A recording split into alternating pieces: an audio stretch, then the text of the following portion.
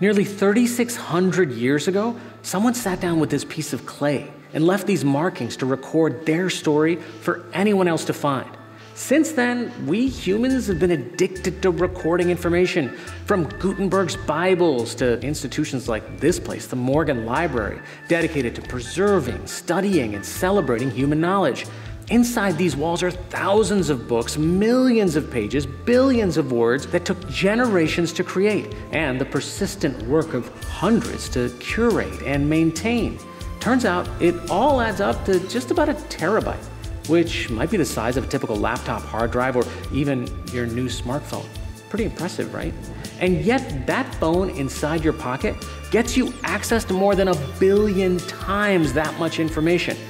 But unlike what you can find in this library, most of the information found on the internet is unfiltered, unvetted, and requires more careful consumption. Every minute, there's 500 hours uploaded to YouTube, hundreds of millions of emails and posts to social media. But do you ever wonder who put it on your feed? What are they trying to get us to believe? And why is it there?